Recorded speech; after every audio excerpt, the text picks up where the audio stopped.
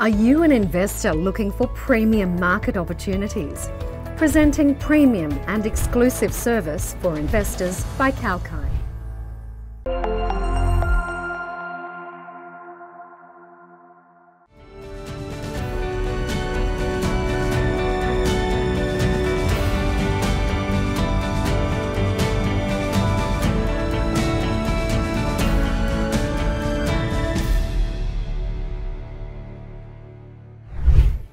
On Wednesday, November 16, for the first time, the US Food and Drug Administration, or the FDA, cleared a meat product grown from animal cells for human consumption.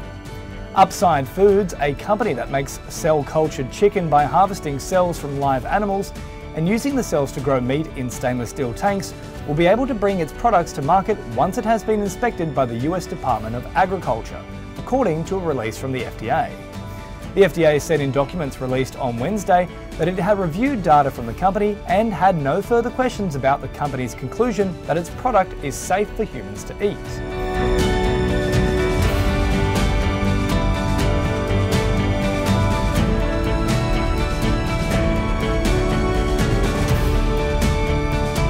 Upside's Director of Communications, David Kay, called the step historic, stating that the company was thrilled at the FDA's announcement. The review is not technically an approval and applies only to Upside products, though the agency is ready to work with other firms who are developing cultured animal cell food.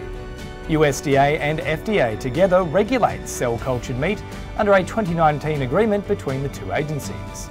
USDA will oversee the processing and labelling of cell-cultured meat products. Demand for alternatives to farmed meat has grown alongside awareness of the high greenhouse gas emissions of raising livestock.